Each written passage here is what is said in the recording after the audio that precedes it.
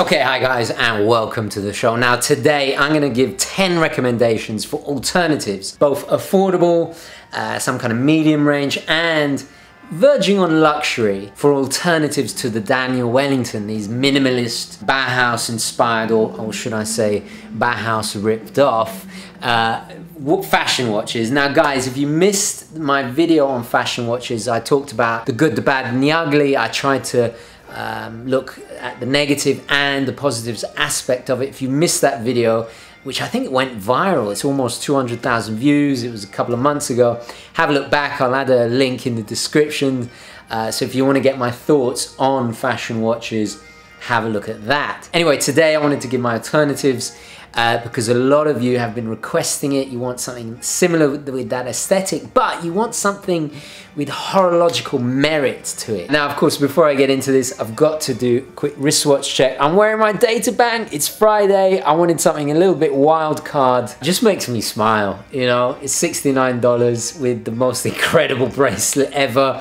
Fun, different, nostalgic of my youth. So can you blame me? Anyway guys, wristwatch check done. Let's roll the intro and get into today's video.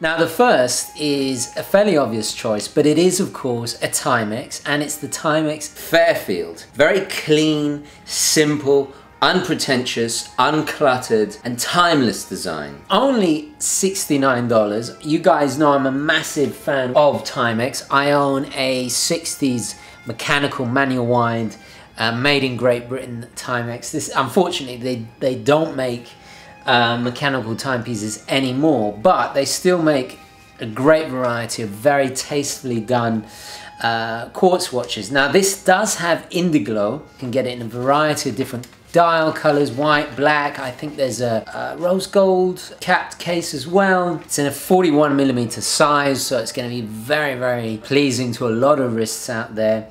Timex is a brand I have a profound respect for. If you've seen the review of my mechanical, this I actually got, I think it was about 40 bucks on eBay.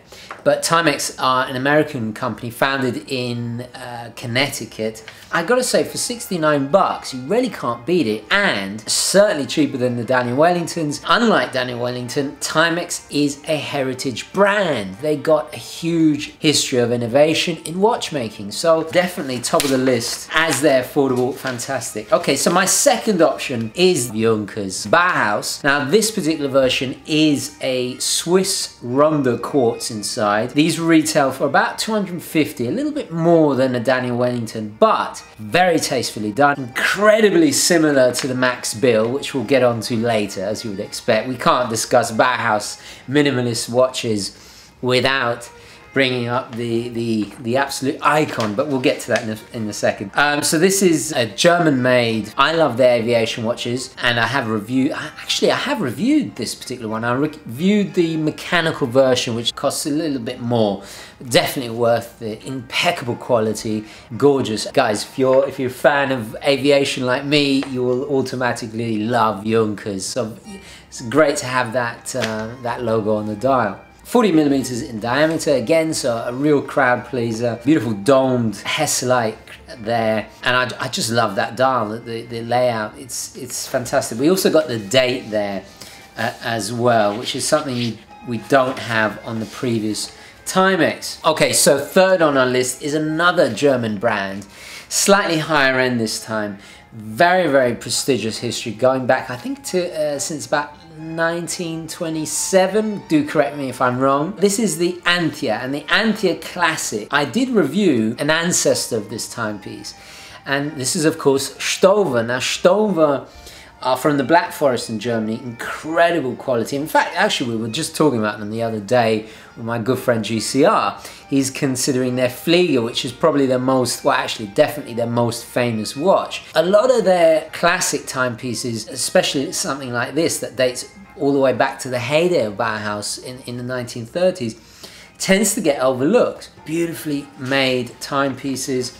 And what I love, and as I said in that video with my good friend, Stowa are really embracing the future. Their online boutique is second to none. You can specify and customize the watch. You can choose between a manual wind or a Swiss ETA automatic. You can have it display back or not. You can have the movements are decorated. You know, you've got everything from Geneva stripes, blued screws, pelage work. You can even specify if you want custom engraving on the buckle, what kind of strap you want. I just love that kind of personalization. They're embracing the future. Now, of course, these are a little bit more expensive. You can get them different dial combinations. You can have the sub-seconds at 6 if you want, blued hands with the white dial. You can have a choice of, I think there's a 39mm, there's a 40mm, and of course the smaller 36. Beautiful. And the numerals, oh, just stunning. Classic Bauhaus. And I'll be sure to include some images of their original 1930s ones. That's to die for, and if you can find them, have a look for them on the used market. Okay, moving on to something a little bit more affordable. Oh, and I should mention Stowa prices. It does vary depending on the amount of customization and which model you go for, but you know, we're under the $1,000 mark, around that price range, but definitely worth it. Okay, moving on to something a little bit more affordable, at around about the 70 bucks. Is of course Swatch, and my pick of the bunch is the Mono. Now, Swatch pretty much invented the fashion watch. They were making fashion watches, although this is Swiss made, do bear in mind. They have an incredible history to them because they're still innovating to this day. Look at this, the System 51, just phenomenal. The Swatch, it's an amalgamation of the words second and watch. A lot of people think it means Swiss watch, but actually it's second watch. The whole ideology was a disposable, affordable fashion watch. They were founded in 1983. They were coming out of the Quartz crisis of the 70s. Their answer to the Quartz crisis. And the result is highly collectible, fun, lively timepieces that can be as minimalist as the Mono, which is my pick of the bunch. This is a 42mm, water resistance of 30 meters. Does have day and date, named after its high contrast, minimalist design. Beautiful, I mean stunning. A little bit too big for me. If you want a smaller size, they have the 34mm, more classic. But there's just so many to choose on. Have a look at Amazon. What I love is that you can just start a collection. I have a small collection myself. Great way of owning a Swiss-made timepiece that has relevance and just the sheer amount of variety, all different colors. You could go as crazy as you want. So really cool. Okay, moving on. Something probably the most high end of the watches we're looking at today, and it is of course the Nomos Orion. Now, I have reviewed this watch before. Have a look back in my full review. Fantastic, relatively new German brand. I think they were founded just after the collapse of the Berlin Wall. Now this brand basically took the Bauhaus minimalist aesthetic and applied it to all their watches. They really ran with it. Very tastefully done. Now you can get this in a variety of different dial combinations with, you know, either you can get the date version or the sub-seconds version. I think I reviewed the date, if I remember correctly. Beautifully made. Now this is slightly more higher end, starting at around about the $2,000 mark. You can get a variety of sizes, but the real reason why I had to put them in the list is because inside we have what they call the Alpha Caliber movement, which is their own in-house made manual wind movement. Beautifully decorated. We have Geneva stripes there, blued screws, pelage work. Comes in this very typically Germanic 3/4 plate setup. It's just gorgeous. Now this brand, as the enthusiasts will attest to, has become a darling favorite of a lot of enthusiasts. It just ticks a lot of boxes, and the quality, as you would imagine, is there.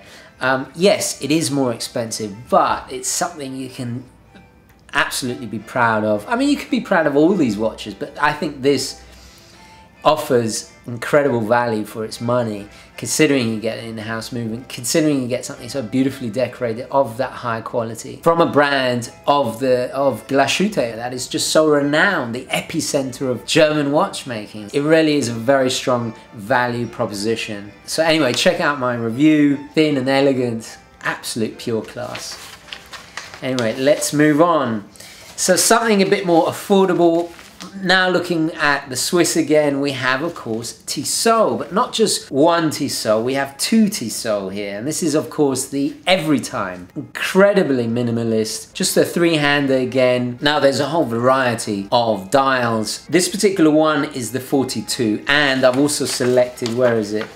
I think the 38. The 38 comes actually on a NATO strap and is very, very nice, but we'll get to that in a moment. Tissot, as I'm sure you're all aware, is a brand with an incredibly long history. They were founded in 1853. They're a personal favorite brand, Swiss of course. They are the gateway to the Swiss watch world, in my opinion. They produce everything from high-end stuff to entry level. We've got the Swiss ETA 902 in there, sapphire glass. I mean, for a smidgen over 200, no, sorry, not 200, over 100, I think it's about 120, 130 bucks on Amazon. Incredible value for money. I mean, really can't be beat. Much cheaper than a Dalian Wellington, and it's a Swiss-made ETA with sapphire glass from a brand that was founded in 1853, that is still incredibly important to this day. Their history of innovation in the watch industry, just, you know, from their collaborations with Omega and Lemania in the 1930s, I mean, it's just wonderful.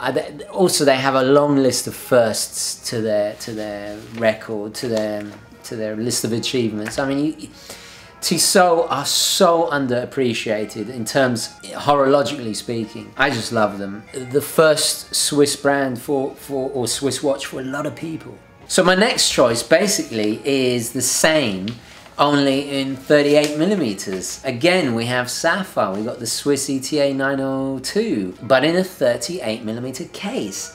Stunning, and with that classic Bauhaus layout to the dial, 30 meters water resistant, and this time it comes on a NATO strap, so you can see why I highly recommend it. Like all of these watches, guys, these are good for men and women. Okay, so the next choice is a personal favorite. Actually, not a personal favorite of mine, it's a personal favorite of my wife, because she actually owns it, and I have reviewed this watch. This is the Hamilton Intra-Matic, a beautiful two-hander with a date at 6, very mid-century, very Mad Men. Inside we have the ETA 2892, an automatic. You can either have the matte black dial like my wife, or a beautiful sunburst silver dial, just stunning, sapphire glass of course, and it has a display back. Incredible value for money. I think these go for about just a smidgen under 400 to 500, although you could pick one up used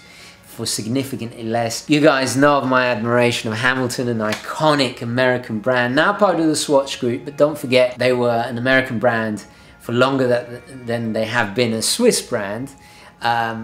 This is of course Swiss made, talking of Swiss. 40 millimeters, lovely and thin. Some people don't like the fact it doesn't have a seconds hand, but this is a throwback to that mid-century. They even have the old school 60s Hamilton logo, just to give it that retro feel.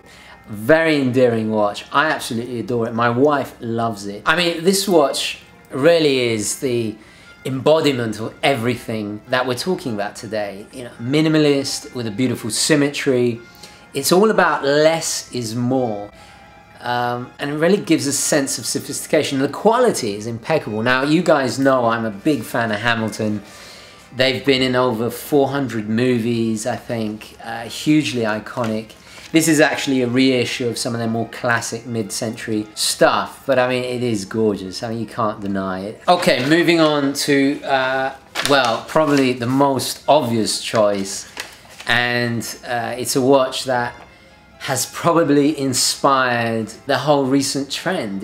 It's the iconic ultimate Bauhaus watch. It is, of course, the Junghans Max Bill, named after the designer of the watch. Now, this was a collaboration between Junghans, which is Germany's largest watch and clock maker. They're based in Baden-Württemberg, and they teamed up, I think it was in the 60s, with the hugely important and influential Swiss artist Max Bill. Now, Max Bill, he studied at the Bauhaus school, and there has been a lot of discussion on, you know, the difference, and we've got to distinguish this difference here. We have to, you know, address this issue, because there's Bauhaus inspired, and then there's true Bauhaus. The Max Bill is true Bauhaus because it's made in accordance to the theories, the mathematical theories, because Max Bill went into lecturing, also taught the Bauhaus theory, and this goes into its design, its proportions, and how everything relates to each other, the scale of it. It is the epitome of Bauhaus design. It's not just something that's minimalist, and you know, there's a lot of theory and ideology behind it, and Max Bill, you know, you can still read all his writings on the subject. So he was a graduate of the famous iconic German school, Bauhaus school, and he designed this watch in collaboration with Junghans. He actually did a whole load of clocks and all the rest of it, but it's become the definitive, the ultimate Bauhaus watch. You can get the Quartz one. I think the Quartz one is about just under $500, about $450. If you go with an ETA based, they're a little bit more, an automatic. They're just gorgeous. The dial layout has been imitated to such an extent that it's almost a victim of its own success. A lot of brands have ripped off this design, there's no doubt about it. Actually, even the numerals, if you look at the number 4, it's the Max Bill number 4. It's a little calling card, almost to leave his mark of authenticity to the design. I believe there are different sizes. There's black dial, you can get, my favorite is the anthracite dial. I reviewed the anthracite dial. Shout out to my good friend Art. And actually he bought the Stowa, the Bauhaus Stowa, that I also reviewed. It doesn't get more sophisticated, in my opinion. I mean, it's something that connoisseurs know, it's something that enthusiasts know, real horologists can appreciate, and actually artists and fans of modern art can appreciate, and design as well. Capolavoro, class manifested in a watch. You know, we can't make a list of minimalist dress watches without the Bauhaus, without the Max Bill. You know, the real McCoy, Anyway, moving on. I think, is this my last one? Yes, last, number 10, last but by no means least, it is of course the Orient Bambino. Now this is the 3rd generation of the watch. Orient is a Japanese-made brand, relatively newer compared to Seiko. In fact, actually, we haven't had any Seiko. It's quite surprising. I mean, I'm sure you guys can name probably 100 minimalist Seiko watches. But anyway, the Orient Bambino, the 3rd generation. Now, each generation was slightly different. The 3rd was very much in the Bauhaus style, stick markers, but we got a choice of different colored dials with that stunning sunburst pattern on the actual dial itself, radiating outwards, very dazzling. I mean, quite enthralling and stunning. I mean, just stunning. These go for about $200, and you get the F6724 movement, which is Orient's in-house caliber. It's automatic, of course, with the manual wind and hacking features upgrade, which we didn't see in the 1st generation of the Orient Bambino. We get a mineral crystal, 30 meters water resistant. The Bambino is, I think, a classic now. I mean, I've banged on about it for donkey's years. Stainless steel, of course. Did I mention the Max Bill was stainless steel? Yeah, stainless steel. It is 40 millimeters, so a little bit on the larger side. A lot of these are 40 millimeters, but then again, I think Daniel Wellingtons are big as well. I don't think they do anything under 40 millimeters. I think the Bambino, despite it's slowly going up in prices, even if it was $400, it still is incredible value for money. Anyway, those are my 10. Let me just see if I haven't missed any out. I mean, guys, there's hundreds, and please do nominate your favorite minimalist Bauhaus inspired watches, alternatives for Daniel Wellington. But you can see from all my selection, they are all from brands with heritage behind them that you can be proud of, that are part of horological history. And actually, you know what, I think I'm gonna borrow my wife's Hamilton tomorrow. Anyway guys, I'm gonna leave it there. Thank you very, very much for watching. Please don't forget to add your thoughts, queries, comments, opinions, all the rest of it down below. Please don't forget to like this video if you enjoyed it, found it useful, and as always guys, I will catch you in the next one. Okay, ciao.